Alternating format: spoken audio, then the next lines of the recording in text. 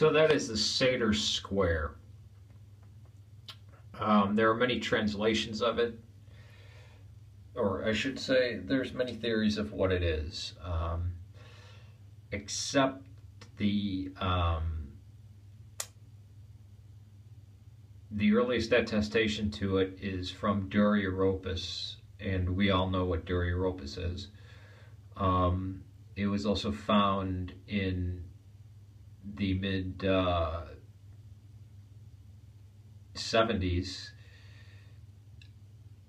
in a place of known Christian worship in Corinium Dobnorum, which was later Cirencester and now Gloucestershire, England. Another one was from the mid-2nd century, amongst all other Christian symbols and writings in Manchester. And there was one in there, I believe the earliest one that's datable is in Pompeii, but that Vesuvius exploded in 79. People try to say, oh, but there weren't Christians in Pompeii in 79. There absolutely were, and there was a sizable population there, and they even found Christian markings alongside the Sator Square in Pompeii. So, I mean, by 79 AD, if they're being slaughtered in Rome 20 years prior, yeah, it was there. And Sator Square, guess what it stretches out to? Pater Noster, with the Alpha and the Omega, which is Our Father, the Lord's Prayer.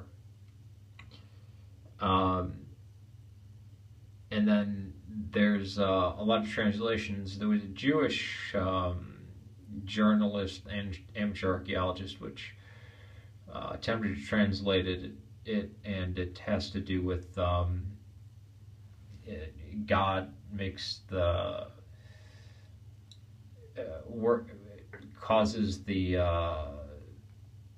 salvation to work, or God, the sower, keeping the wheels of the universe intact, causing salvation, or something like that. Whatever. I don't know. I'd have to go check it out. I couldn't find any source of his translation. But yeah, it's very much is Christian, and just like the ichthus, the peacock, and the phoenix with a halo on its head, you couldn't go around and display "I'm a Christian" everywhere, because you'd be killed for the first 300 years. So yeah, it's an ancient Christian symbol, and the ridiculous thing is that there's people like Styx, Hex, and Hammer 666 that try to think it's like a magical, pagan thing, which is hilarious.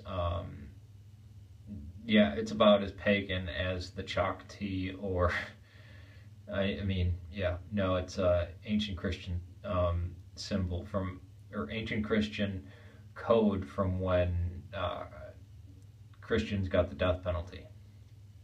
Peace to you.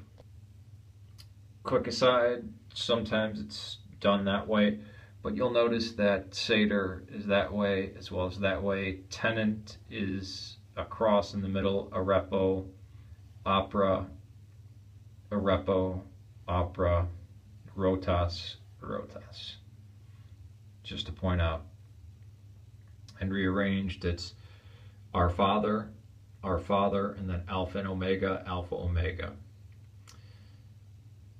And it also appears in the prayer of the Virgin in Bartos, and that's an Coptic Ethiopic writing that says that the Sator, Arepo, Tenant, Opera, and Rhodas were the names of the 5 nails driven into Christ's feet. So it's not some modern conjecture that it's a Christian symbol. it's actually Ethiopia. That's how they, they were using these words to um,